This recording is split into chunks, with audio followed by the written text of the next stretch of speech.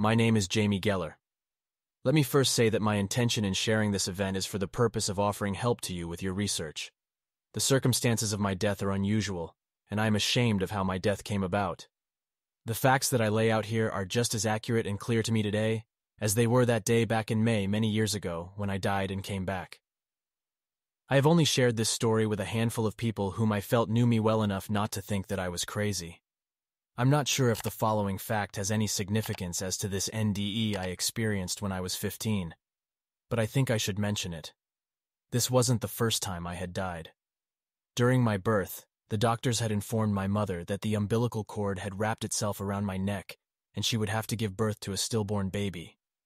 I had no life signs, so the normal mixture of jubilation and triumph that a mother normally experiences didn't accompany my birth. My stillbirth was just the completion of an unavoidable event that had to happen with the expected misery and loss that a family would have to go through. Despite the doctor's diagnosis of my death, after the cord was cut away from my throat, I started kicking and screaming. I have no NDE experience memory of this death, only the accounts from my family of what it had been like, their sadness, and then their subsequent joy of bringing home their son instead of preparing a baby for burial. I'm including this experience because I want to be as accurate as I can in case this event has any relevance to my NDE. I would also like to add that even now, I have only read of one other NDE experience, and that was from Anita Moorjani's book, Dying to Be Me, so I am not well versed on the types of NDE experiences others have had. At the time of my NDE, I had never heard of an NDE at all, or of an out-of-body experience either. These concepts were completely foreign to me, and I didn't even understand what I had experienced until I learned more about it much later in life. The following experience that I'm about to describe didn't correspond with any understandings that I had at the time. The experience itself was far and above anything I could have imagined or invented. When I was 15, my mother was lying in a hospital bed dying of cancer, having been recently given no hope of recovery. She had been undergoing bouts of chemo and radiation for 2 years. Until this time, her impending death was kept from me.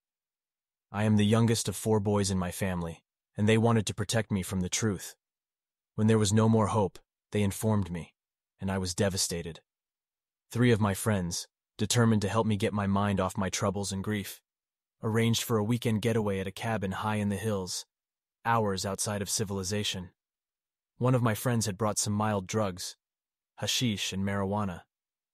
These drugs were quickly consumed, and my friends were left with trying to find other ways to help me escape reality. At this time, in my province, the act of inhaling gasoline fumes had become popular, as it was the cheapest high available. We didn't understand the dangers of doing this, or how many kids had already died from trying this extremely dangerous form of self-intoxication. Inhaling gasoline fumes cuts off oxygen to the brain, and the victim dies literally from asphyxiation. It is said to feel very much like drowning. My friends and I took turns passing the gasoline can around, and I was the last to go. I placed the funnel from the can in my mouth and inhaled deeply again and again. This is where this world stopped and the other began. I passed out with the funnel still in my mouth and took a little trip. I was looking down at a room. In the room there are boys laughing and talking.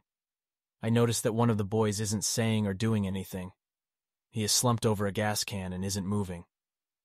I can hear the other boy's conversation, but it sounds like it's coming through water, like the sounds you heard when playing in a swimming pool with your friends. My attention keeps going back to the boy who isn't moving. His plight is very clear to me, and I find it extremely distressing and agitating, even though I do not know this boy. I'm expressing my concerns for this boy to someone standing just over my left shoulder. I know who it is that I am talking to, and the feeling of intimacy between us is so deep, it's like sharing your feelings with your best friend. In our one-sided conversation, I am swearing and livid about this boy's condition, and am without fear of repercussion for my behavior. I was raised to show respect, so swearing in front of my parents or any adult was something I had never done or would ever do. I keep asking this person behind me questions like, what is he doing? Doesn't he know he is killing himself? Doesn't he know that he is dying? Why is he throwing his life away? I keep getting more and more angry at this boy who is dying right in front of my eyes. I can't even begin to describe now how frustrated and angry I am at this boy for being so reckless. I keep on questioning whoever or whatever is standing behind me, but I don't receive any answers about this boy. At the same time, I'm not expecting this person to answer my questions. I know that these answers can only be found through revelation. After what seems like a very long period of me repeatedly asking questions about why this boy is throwing away his life, my anger reaches its peak. That's when the realization set in. I yell these words aloud. "Oh God, that is me!" As soon as the realization was clear, the scene below me was pulled away, almost as if curtains were drawn across it. Or rather, it faded away, like watching a soap bubble moving rapidly into the distance, swept away from you by the wind. This is where things really changed. I could feel my own presence but had no physical being. The way I described it to myself at the time was pure mind. But this did not seem strange at all. None of the sensations I had seemed out of place or unexpected. I was neither afraid nor happy. I just understood everything made perfect sense.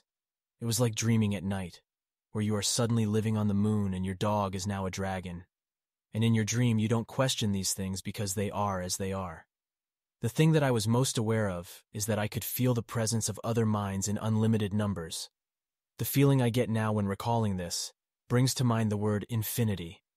I then felt a pull, drawing me into alignment with these other minds.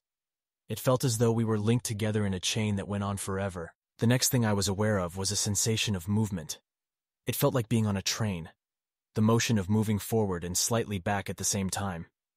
It was a distinct ebbing sensation. I don't know if I was really moving, or if there even was a destination, because this is where my NDE experience stopped, and I came back to life. The following is what I experienced after arriving back in my body. The first part of coming back, I have no personal recollection. My friends filled in these details for me. They had no problem doing so because I had upset them very much.